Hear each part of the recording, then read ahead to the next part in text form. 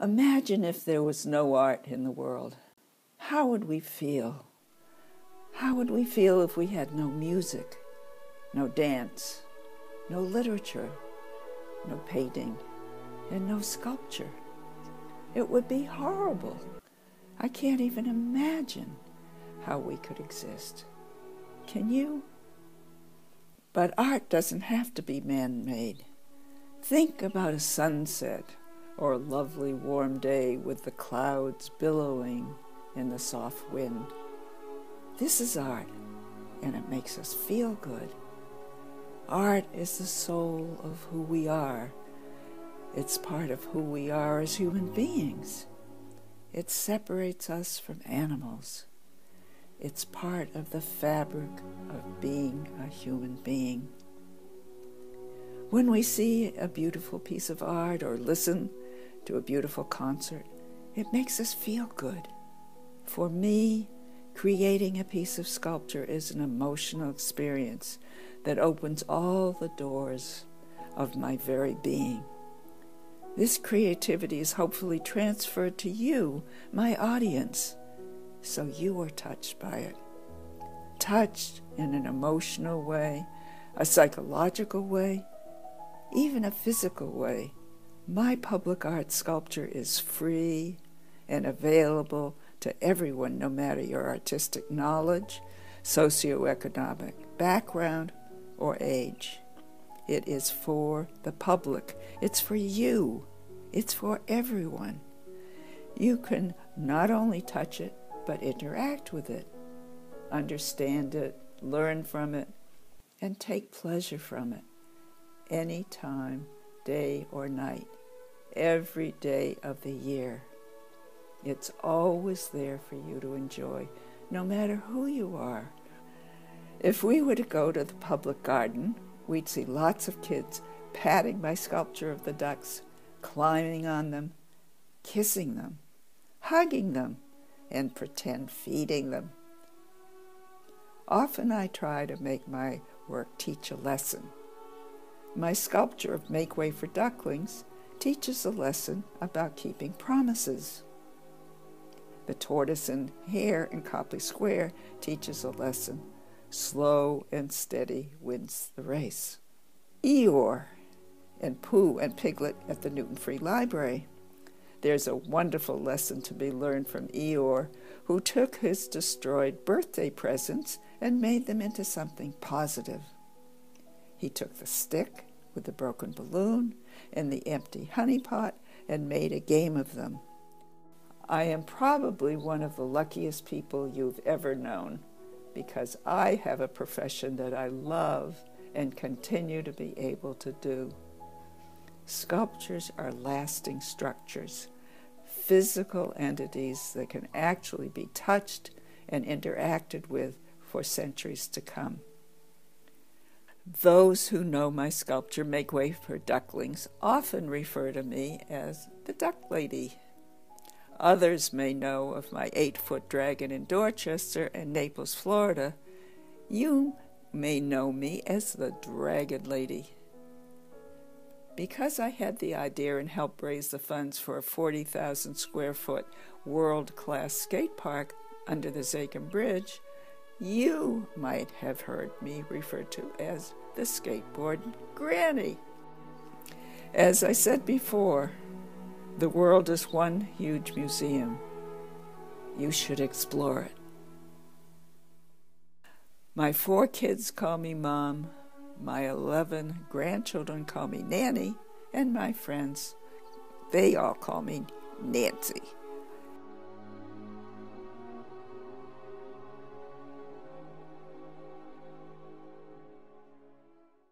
All right, everybody, thanks for coming. Before we do the formal introduction, if you want to reach under your chair, if you have a lucky duck stuck to your chair, we have a Nancy Schon gift for you. It's a square, if you feel a square piece of paper, has a duck on it. We have 2 lucky ones.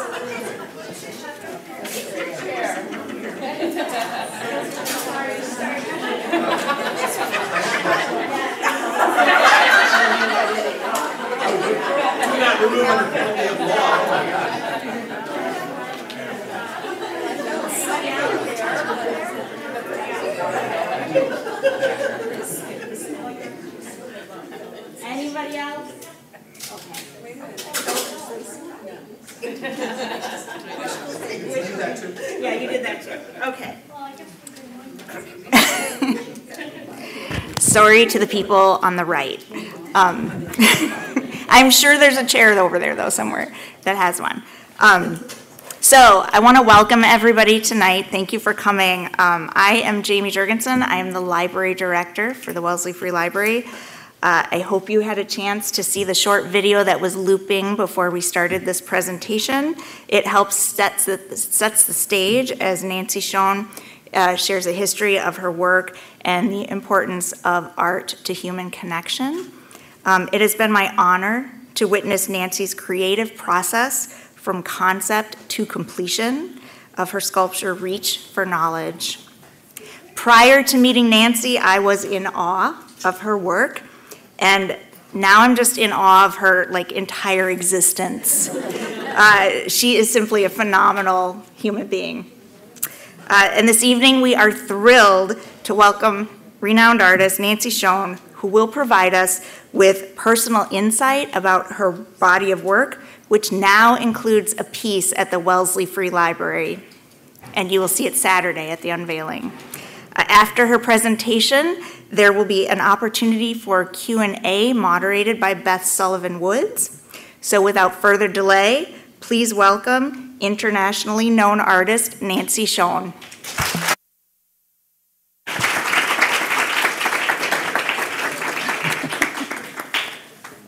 I'm going to sit down, but I want to just, can you hear me? Am I okay? There's nothing so terrible is when somebody's talking and you can't hear what they say. And I have terrible hearing, so I appreciate it. So if you can't hear me, let me know. I just want to say one thing, or quote one person, Jamie, whom I feel is very, very responsible for what's happening Saturday and what has happened these 2 years. Jamie said, art is a natural extension of and enhances the or a library's mission. And that was the first thing that I heard from Jamie when we talked. And I have to quote it, and I want you all to quote it. I wish it was on the sculpture, but anyway. Woo! So,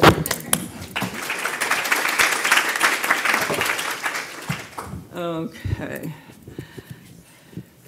Well, I guess we'll start. So I've never done a PowerPoint, so if I screw up, it's okay. Or tell me. So you all have known me as the person who did Make Way for Ducklings in the Boston Public Garden. But there was a whole other life before that. And I had to go, as we artists did. I went trudging down Newbury Street with my slides trying to get into these galleries. Then I would send in competitions, slides for competitions, and I had to pay. I had to pay to have them show my work. So we artists in those times just didn't understand how these galleries needed us. If they didn't have us, they didn't operate. Anyway, my life changed, and the Dean of Architecture came with his wife from England and their 2 twin boys. And they came to MIT, where my husband was a professor. And when they went strolling into the park, the boys, these twin boys, knew Make Way for Ducklings. But when they went into the park, the boy said, "Mummy, where are the ducks?" Which set off a whole lot of stuff, as you know. But we're not going to talk about that particularly because you all know much about these stories about the ducks. And I want to take you on a journey for the next 36 years after the ducks. One thing I might tell you is Mr. McCloskey, when he gave permission to do this, said, if I let you do this, I don't want it to happen anywhere else. These ducks belong in Boston. So anytime anybody wanted me to do this, I kept my promise, which was a very good thing that I did, because then I did all these other sculptures, that many of them that you see, where people wanted the ducks, and I said no. Mr. McCloskey said no. The one exception was, as you may or may not know, was Moscow. And he said that was all right because it was for children. Well, it turns out everybody seems to think this was a very different time, as we know, with Russia. And it certainly was in 1991. Anyway, I'm going to go on to what happened. So stay tuned as we talk about the next 36 years. What am I seeing? I'm seeing that. This one. Okay. I'll catch on. Anyway, one of the things that happens with children who die, we feel so badly, and we want to do something to memorialize them. And this is always very sad. But one of the things I've tried to do is to turn it around and make these memorials fun for kids and for adults. So these are 3 different sculptures that I did for the Newton Free Library, and they came at different times, and they're about 3 different kids who died. It's very tragic. Another very sad story was about this little girl who had just come to Wayland, and she was absconded with. And she loved her dog, and she loved to go sledding. And so I thought, well, the kids it's in a park in Wayland, and the kids sit on the sled, and they pat the dog, and they hug it. So there's something going on, an interaction with this sculpture that's quite nice, and the kids really love particularly to pat the dog and sit on it. Kids love dogs, we all do, but I guess we all loved animals, don't we? Now this man wanted to, he wanted to do something for his friend, and he wanted the ducks. And I said, I'm sorry, you can't have the ducks, but how about we'll do some raccoons? So this shows kids, I know you all don't like raccoons, but the kids like them down there. So here they are, kids playing, and these 5 raccoons are following the leader, and they are living in these very magic stone horseshoes. And there's a whole story about the magic horseshoes that's about this particular sculpture. So it's turned around again. Unfortunately, this is a park across from the Brigham Women's Hospital, and this poor little girl was absolutely terribly murdered. And she lived across from the Brigham and Women's Hospital. Right across there was a house, and then that house was available, and it turned into a park. So there's this little park. You might call it it was a 3-story building, so it's not very big. But anyway, it's very sad, and we use the butterfly as sort of a description of it.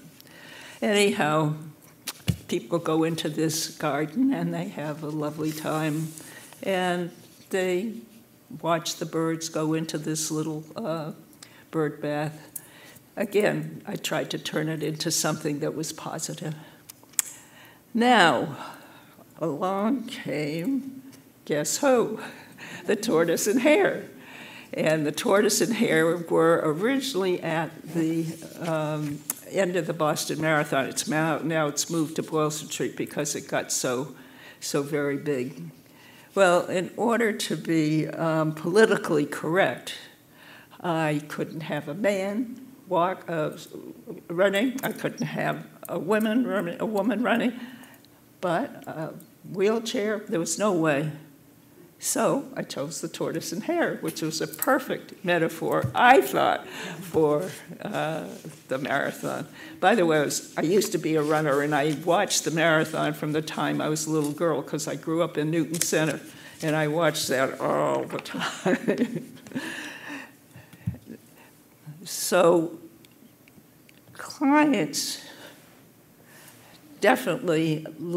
these clients definitely loved otters, and they lived in Martha's Vineyard.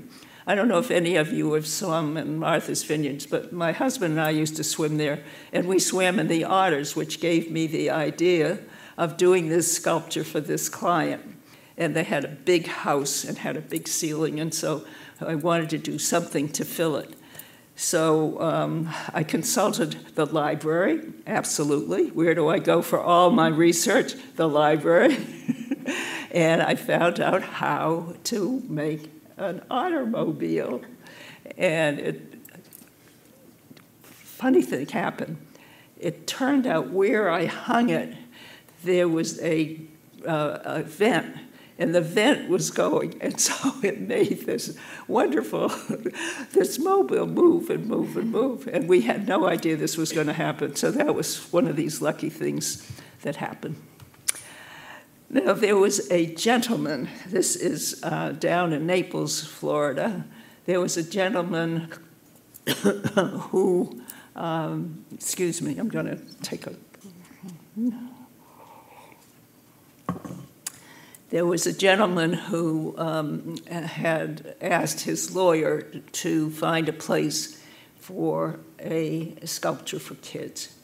And so he went to Cambria Park and found this. And I put in this 8-foot dragon. He's a scholarly, very sweet dragon, and the kids love him. And you can see that it's wonderful that I have some pictures of kids so that you see how they interact with this sculpture.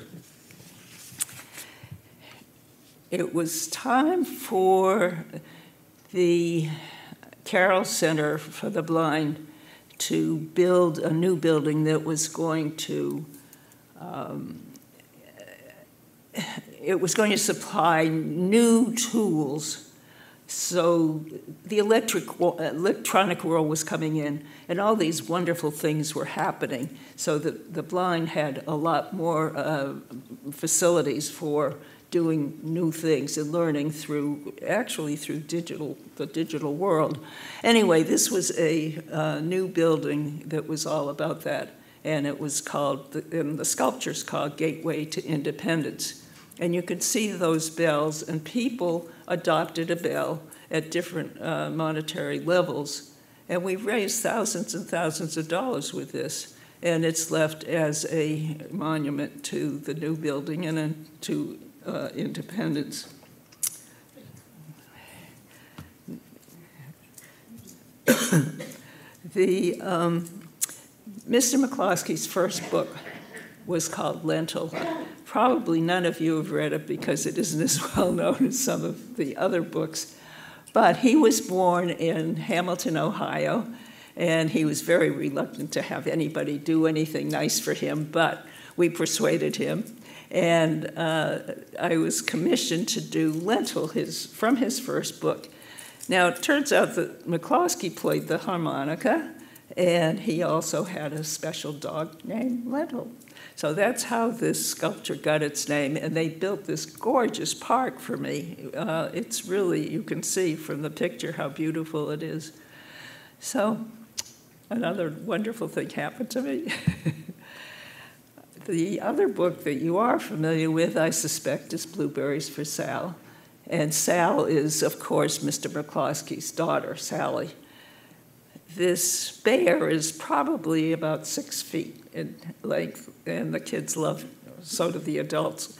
I have pictures of me on him, as a matter of fact.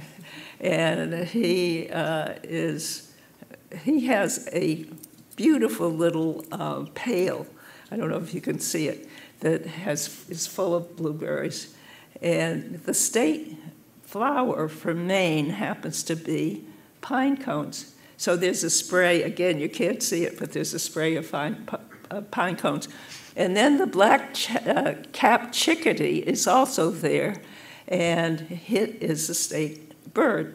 One of the things I try to do is to put things in that people learn something from, so they're just not there.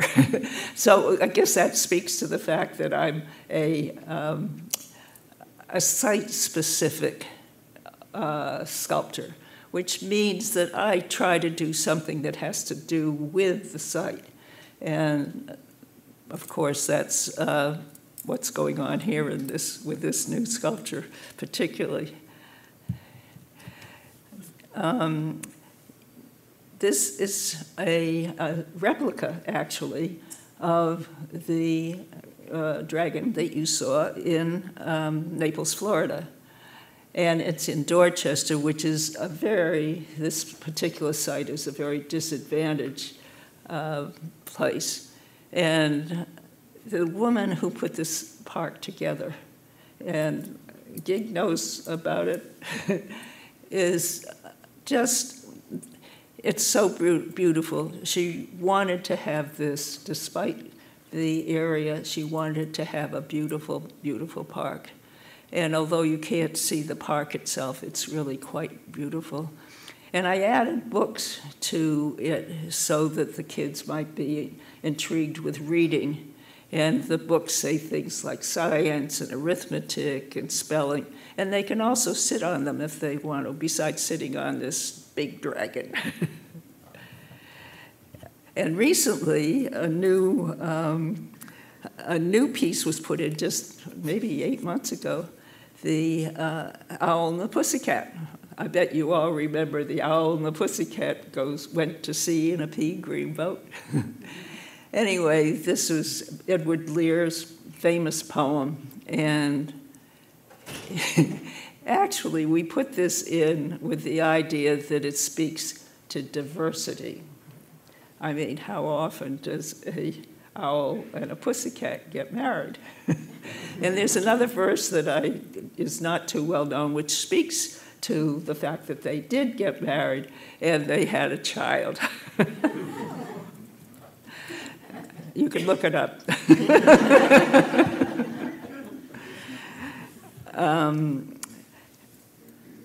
One day, a woman called a nurse and she said, "We want to honor ourselves at the MGH because our school has closed and we're the alumni, and we're looking for somebody to do a sculpture."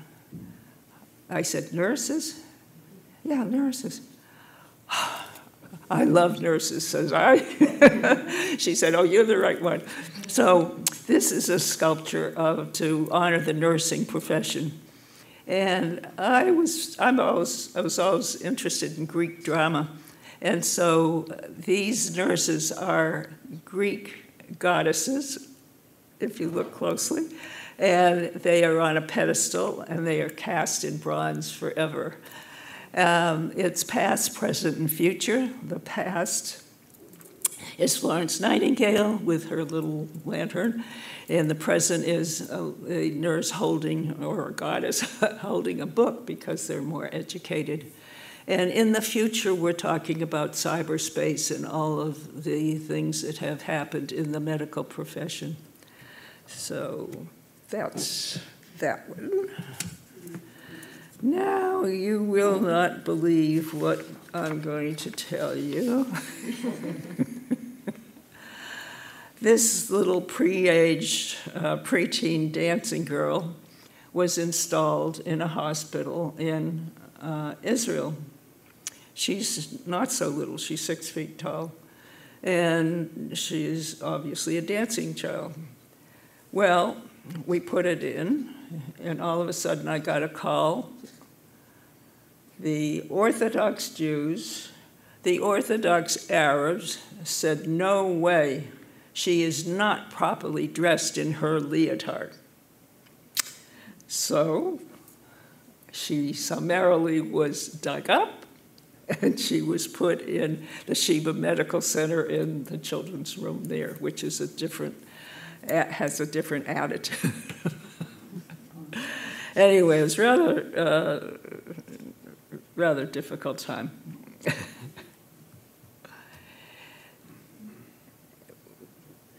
when Alice Walton of Walmart approached me to have the ducks in her new American museum, the Museum of American Artists, she wanted the ducks, of course. And guess what? I had to say, no. I had already said to her, I said to the people in the National Gallery also, no. I said something to the president of Luxembourg. I said no. So I had to say no to her. Well, the curator and she probably decided on the tortoise and hare, the same ones that are in Copley Square. And I think it's wonderful because there's my sculpture at the entrance to this beautiful, wonderful Crystal Bridges. I don't know if you know about it, but it's really quite an elegant place. And the hare is across the street following, but you can't see it.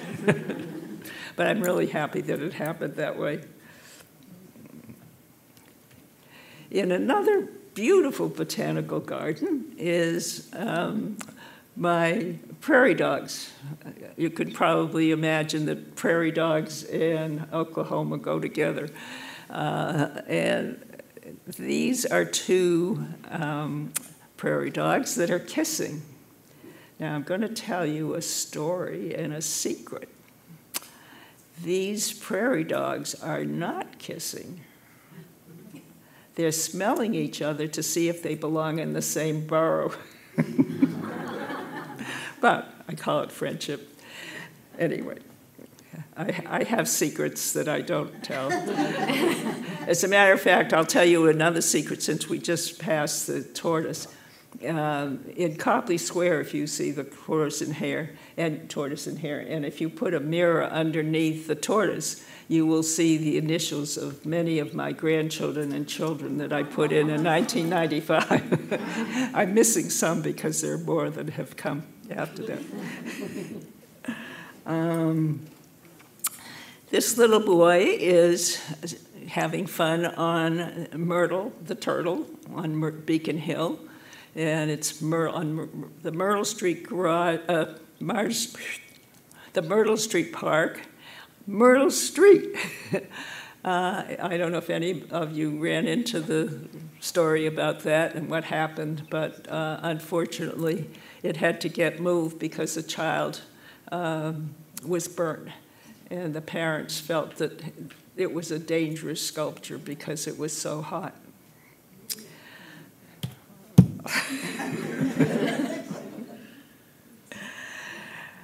I live in Newton. I was born in Newton, and I grew up knowing that there were 13 different villages in Newton. Newton's called the Garden City. I don't know if it still is, but it was as I was growing up. So this is a daisy that has 13 petals, and each one has the name of one of the villages. So people go up and they say, oh, I lived there, or I went there, or I used to live on that street, but now I So people it's very interactive in what happens. And it also happens to be where the book slot is, so people go there all the time. I'm very lucky. I have grandchildren and children who are artists. This is a piece that we did for Brandeis University, and it's called 7 Species. Now, 7 species represent 7 products that are represented in Israel, and they are from left to right: pomegranates, dates, barley, olives, figs, grapes, and wheat. Now, I have 2 children and 4 grandchildren who are artists, one of whom is here.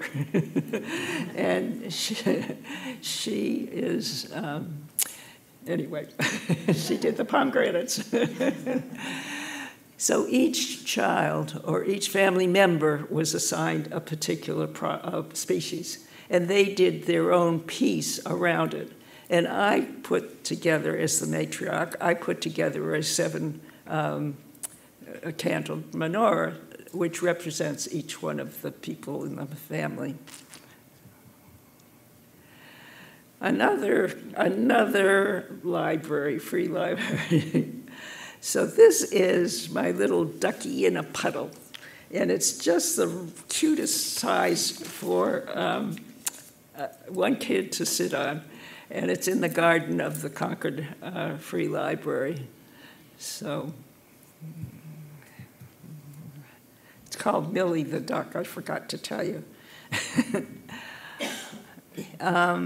Hebrew College and Temple Raham merged, and I was asked to do a sculpture that would speak to this merger. And I chose the cyclamen because I knew something. I knew it was the love flower. So if you ever give anybody a cyclamen, it's like giving them something for love. Why is that? Because the leaves are all shaped in a heart. Anyway, the sculpture shows a dove, the love dove, and it's on a stone which represents time, because we're talking about mergers. And this little dove has a seed in his mouth, or her mouth. And then you see it's dropped, and then there's a little seedling, and then another seed, and then some leaves, and then some buds, and then some flowers, and then a big merger of the flowers. Now, at the very end, I don't know if you can see it, there is a bud, which speaks to the future. So I'm giving it this sort of timeline. My daughter, Susie, and I are sort of responsible for this. It was put in, it's, as you say, just this year. Several of these things were put in this year, as a matter of fact. And the Waban Common has this beautiful park, little park right across from the Ainger School, and they wanted to put in a caterpillar. So we did. And I did sort of the basic work of it, and she did the things that make it as cute as it is. And she did a lot of the work. So it was kind of a collaborative, which was the first time we had done that. But she's very clever, and she was one of the people who did the 7 species. This piece just went into the Children's Hospital. And you can see how a kid is perfect on it. It's in the new, the Children's Hospital has this new park. The, what is it called? The Wishing Stone Garden. Wishing Stone Park, thank you. Did I say so? Oh, okay. Anyway, I love this. And it just went in, and I think it's terrific. Just ask me, I'll tell you. Anyhow, guess who this is? So this is what the sculpture looked like just as it was being taken out to the foundry. Now, what happened as they took it out, and we have pictures of it that would break your heart and drove me almost out of the, I don't know, I was so scared. But they cut off the head, they cut off the arms, they cut everything, and they cut it to pieces, and this is what happens when you do a sculpture. You cut it up. The tortoise and hare have 22 different pieces that were put together, those two animals. This, I don't know. I don't even want to know how many. But they put Humpty Dumpty together again, and you will see it on Saturday if you come. And you can see it now because this is...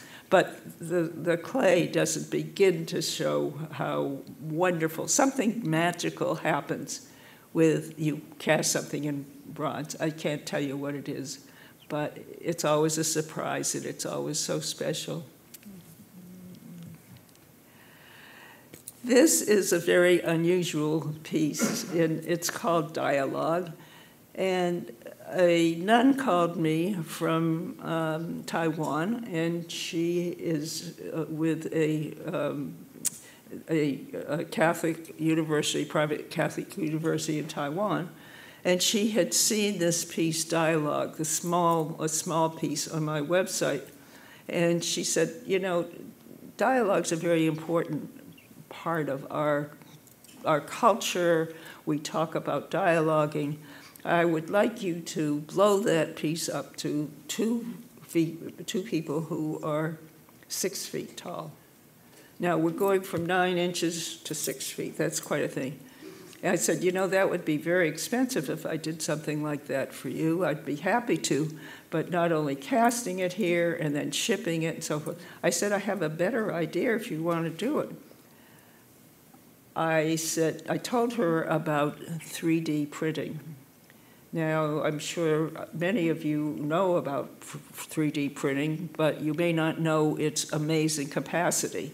And one of the things that they could do, I went to this man I use because I do other 3D printing. My little duck is a 3D printing.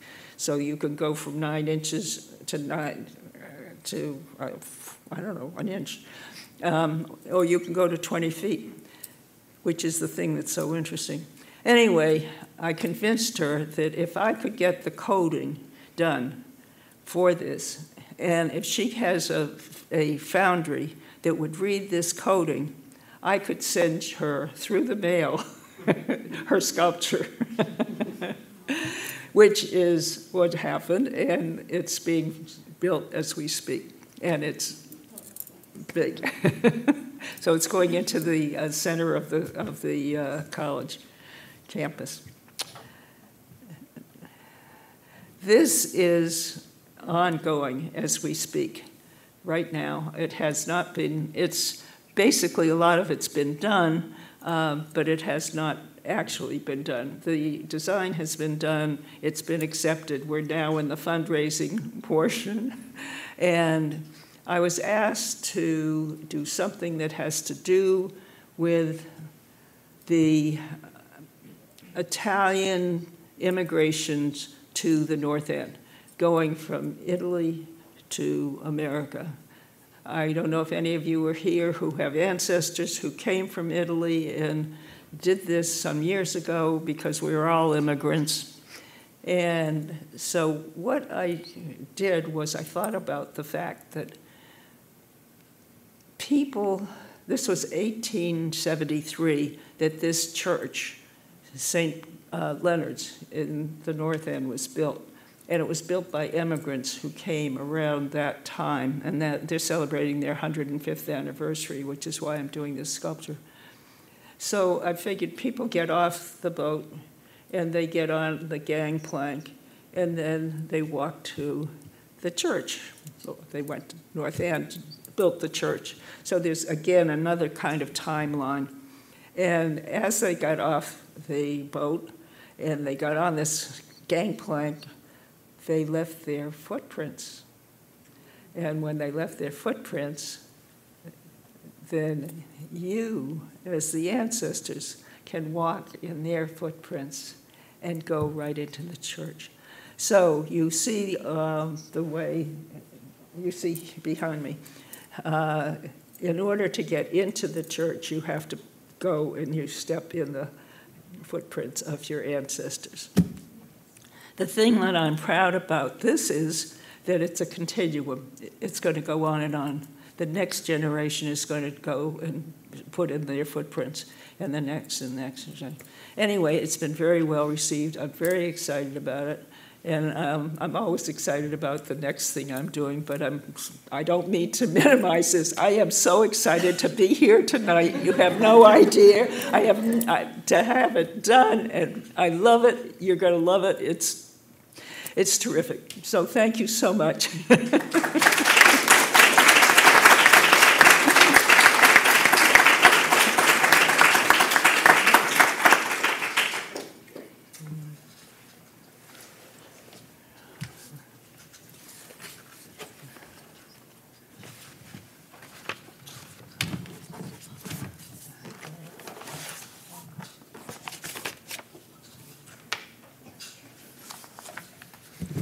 So now's the fun part.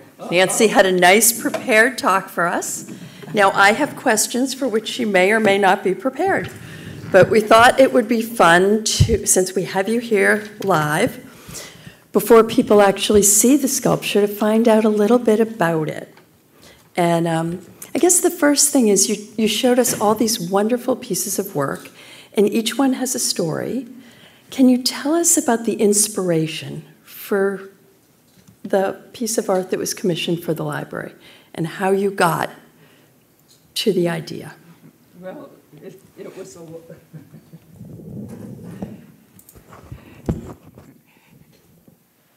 it was a long road. When you first came to me, you and Gig and who came on? Beth Hinchler. Beth, oh yeah, Beth and was it Marla who came? I don't know. Anyway, the first the first thing that came into my mind was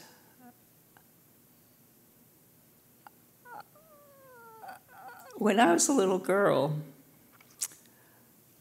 I went to the library, and when I went to the library, there was a librarian who came to me and she said, I think I want to introduce you to this. And she introduced me to Michelangelo.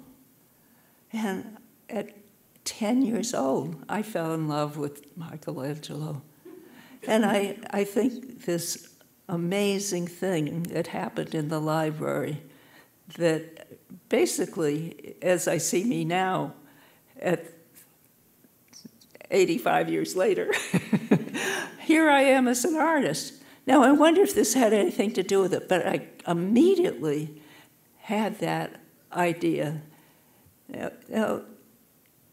I loved coming. The library was always there. I've used the library for my research before Google, but I still use the library. I will go in there and I will spend hours. I don't have a zoo, so I have to go to the library to get photographs, and I would get photographs and I'd Xerox them and take them home and use them as my research.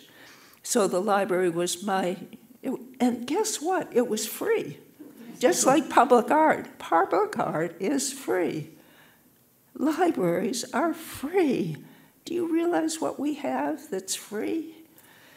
So, in a way, that's how it kind of started. But there was more. You want more? Oh, do tell, yes. Well, the way I start out with doing a piece of sculpture is strange. I make a long list of words. I don't know what the words are. I just roll them off. I have nothing to do. I think I was reaching for knowledge. I was realizing that the community comes. It's a place where you can be quiet. It's a place where you can answer questions. I started answering all these questions and writing down all sorts of stuff. And I have no idea how it all happens, but eventually it happens. But I can't tell you how many iterations I made before I came up with this concept. And even when I did, I wasn't sure it was exactly right. But I think what it is, it's a universal concept of reaching for knowledge. I think of myself as somebody who, I think of life as I climb a plateau. Life is not a straight line, we know that. But, and my God, my life wasn't.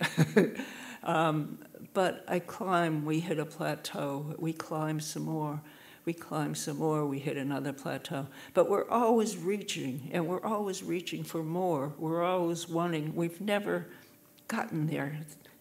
How is a piece of sculpture done? I don't know. We say it works. Who knows? but that's what happens. We get to a point where it works. So I don't know, that's kind of the answer. There are lots of, I could go on, but I don't know where you want to go. No, that's great. So one of the other things that's really interesting is public art is free, libraries are free, and you don't really control who's going to see them. So as an artist, it seems that one of the things, even in your stories, you talked about how children would interact, how adults would interact. When you think about Reach for Knowledge, what do you hope people will see in it? Like if you're a child, what do you hope a child will see in it? Well, don't kid yourself. There's a 10-year-old inside this old body. So, but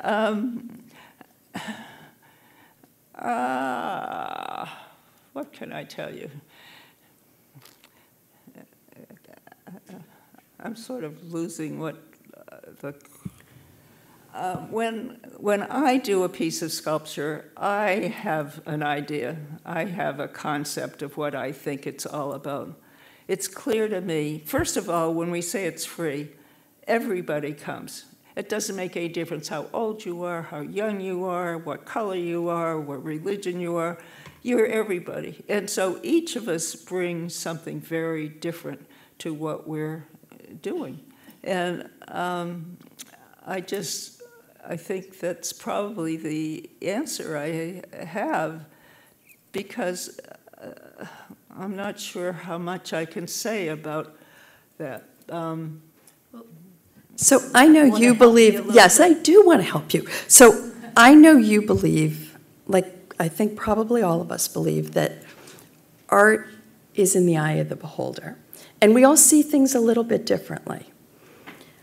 I guess I'm wondering, we all like the little cheat sheet. What do you see when you look at this sculpture?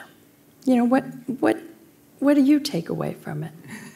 Well, you have to realize I've been looking at it. You've been living. You're the expert in this piece. So what do you see? But yesterday, when I looked at it, I thought, that is good.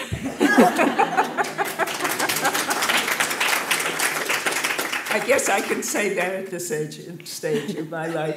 But, you know, there's something, as I said before, there's something about bronze and how it changes.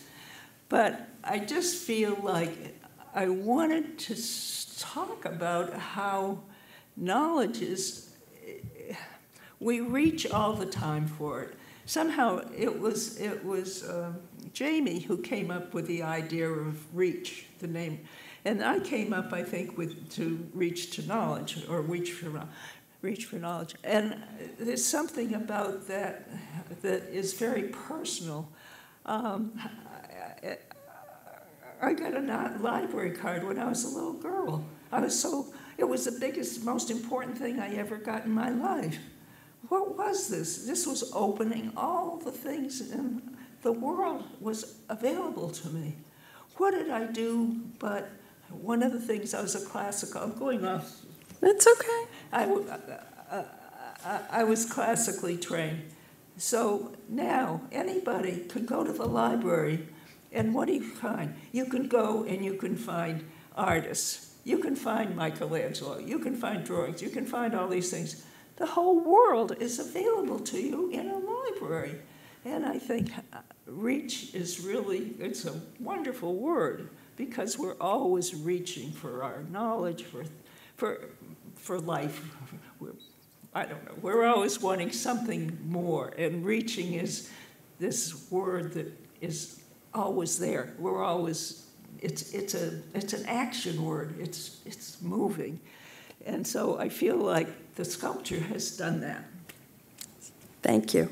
So, I think the other thing people wonder is what really happened in creating the sculpture? What were the surprises as you went through the process? What were the challenges? You know, so I don't create art, but I've written the paper and I'm like, ooh, you know, things have gone a little sideways here.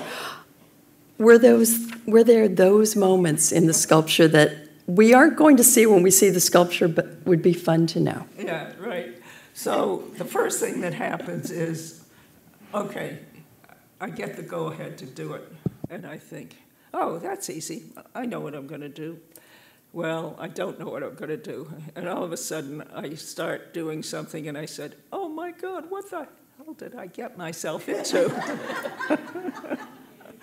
I can't do this. I don't know how to do this. And one of the things about this sculpture that I had no intention or no knowledge of what was going to happen was I had no idea. First of all, in order to, let me go back a bit, in order to do a sculpture, you have to be strong. And you have to, and I happen to have hands that are, I know how to, I like tools and I work with them, and I use sawzalls and I use drills and I use all sorts of stuff. So you have to be strong. I keep myself in very good shape. I swim, I played tennis till I was 92. I did all sorts of things. So you have to be tough in order to do it, and strong. And you also have to be able to, not only physically strong, but psychologically strong to deal with all the things that happen over the period of putting together a sculpture, talking to the people who are your commissioners, talking to fundraising, talking to all the stuff. But the physical part is what's really, you finally come to this, and then all of a sudden you have to build the sculpture. So you have to get, there's no such thing as a sculpture store. So you have to go to the hardware store. So I went to the plumbing store to get pipes for the armature. I went to the clay store to get plasticine, and then hardware store for wire and for styrofoam and for nails and tools. And so you have to be very ingenious to even get started. So once you do, you run into all these problems. Well, I was going to tell you about this particular sculpture, which was really very hard because you see the balance physically for that figure to be bending and for this figure to be coming to it. And what's happening between these two physically became a nightmare in terms of the balance.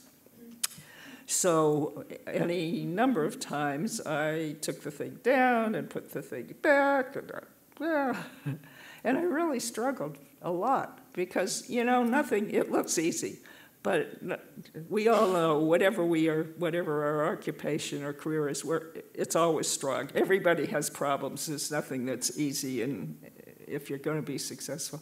Anyway, this is what happened, and eventually I was able to do it. But one of the big problems was the figures are so close together, and I did not figure that out until it was too late. But I wanted to have that because I wanted to have that tension, and it was important to have that.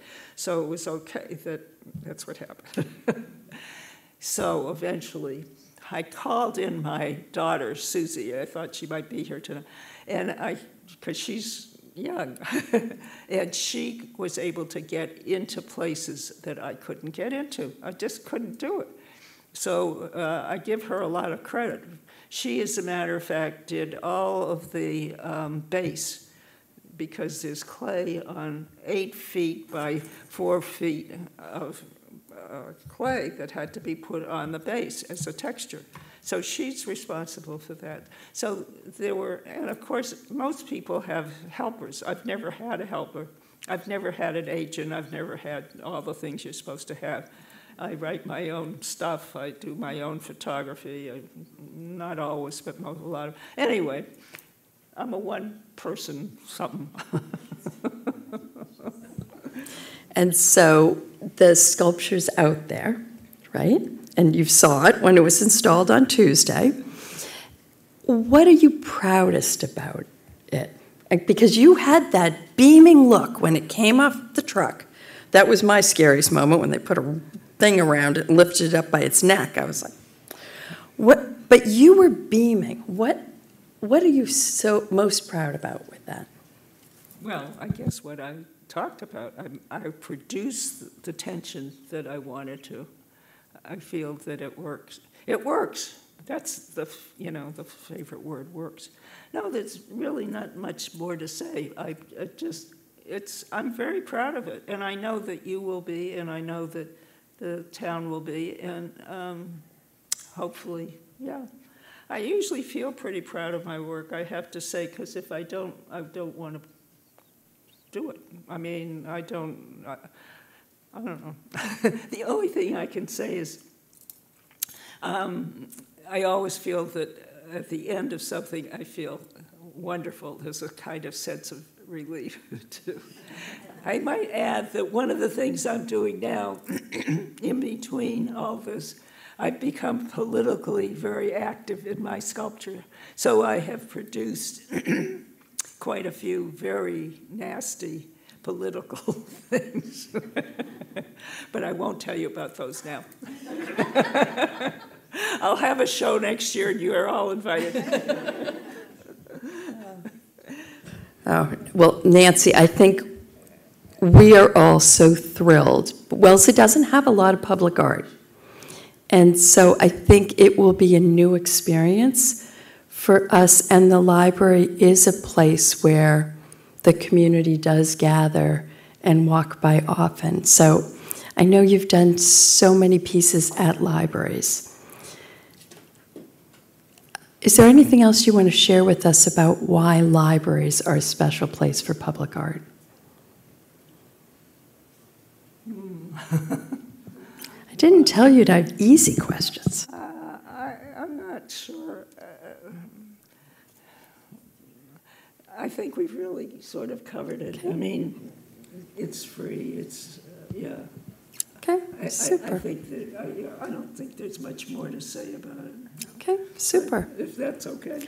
It's okay. I think this rarely happens. I have finished actually on time. Those who know me would know it never happens. So.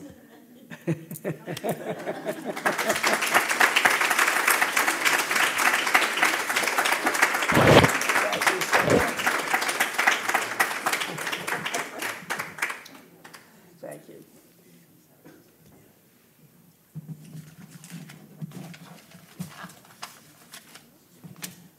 Thank you so much for joining us tonight. Thank you, Nancy, for spending the evening with us, and thank you for the wonderful gift that we're going to see on Saturday. Thank you.